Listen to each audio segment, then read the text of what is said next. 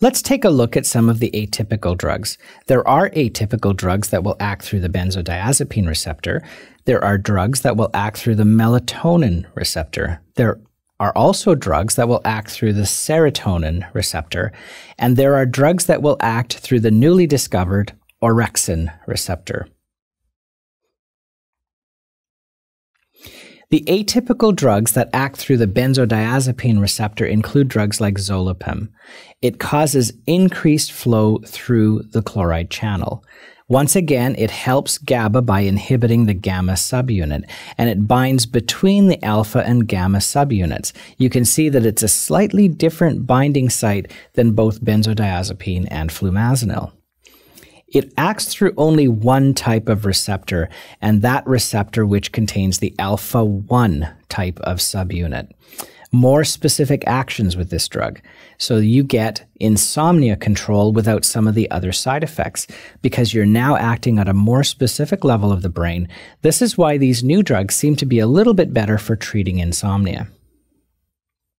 Flumazenil or annexate is an antagonist to these types of drugs. And that's because flumazenil's binding point is actually very close to drugs like zolpidem's binding point. It is used as a reversal agent in overdoses from these medications. And as I said before, it binds at a similar site to both the benzodiazepines and zolpidem. Let's talk about the atypical drugs that act through the melatonin receptor. So Ramelton is a melatonin agonist. It is active in the suprachiasmatic nuclei, so it's very, very useful in insomnia treatment. The thing that I like about this class of drugs is that they have a low risk for abuse. They are less addictive than the other medications, including benzodiazepines.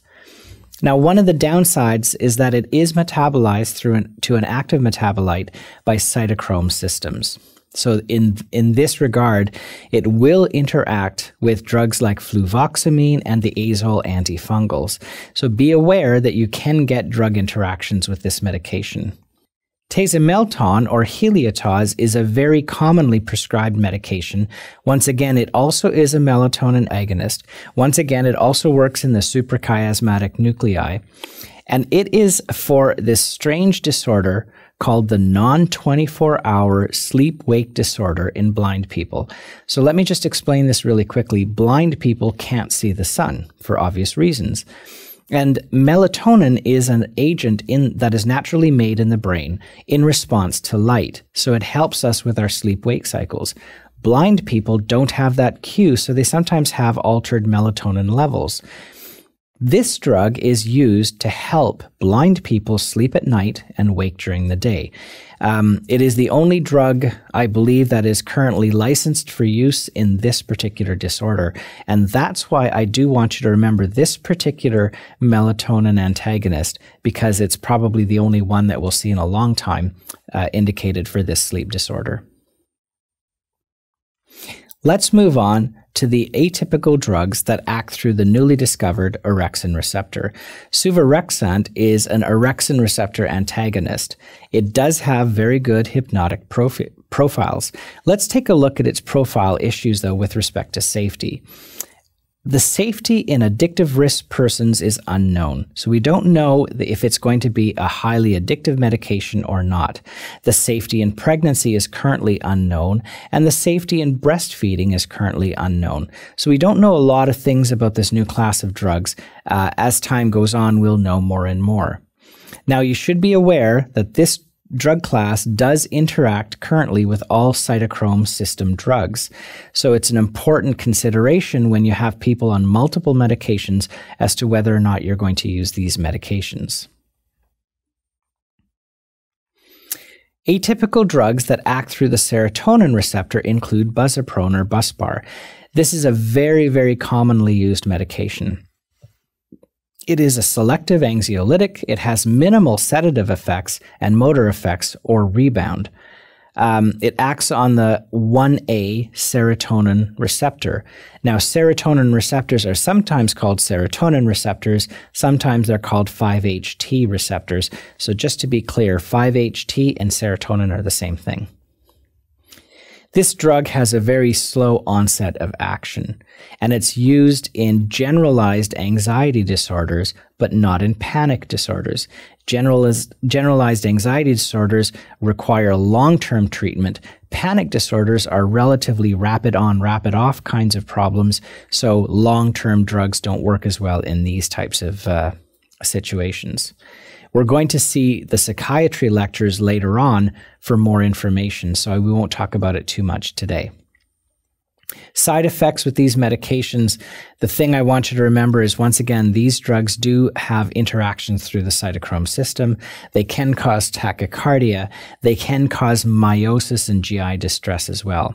The thing that you want to remember about this drug, and the thing that is important for your exam as well as in practice, is that this is one of the few drugs that's actually safe in pregnancy. So this is where it comes into play.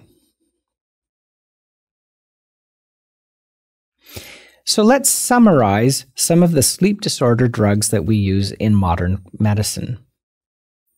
We used to use a lot of benzodiazepines like flurazepam, but not so much now because they've been replaced by these newer drugs.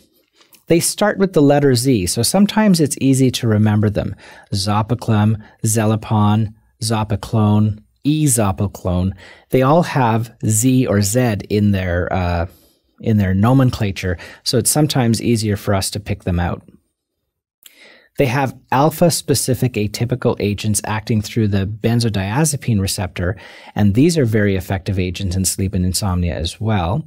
And the newer melatonin-specific agents are rapidly increasing in popularity. There is also a product out in the herbal product world called Melatonin.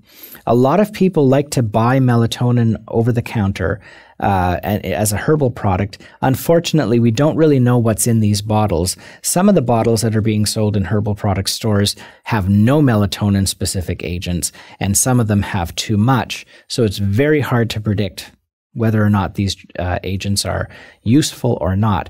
There is biological plausibility for them, but I say buyer beware, and you're better off just getting something that actually has a USP number. There's going to be a specific subset of patients who are unique, and these are people who rely heavily on motor skills. So I want you to think of the plastic surgeons and the neurosurgeons in your world, and think about if they have anxiety. What are we going to treat them with? Well, Buzaprone or Buspar has little psychomotor side effects. So if you have a person who is heavily dependent on motor skills, whether they're an artist or a surgeon, this is a great choice. The other reason why this is a good choice is because it's safe in pregnancy. A nice thing about these drugs, this particular class of drug, is that it has a low risk of addiction.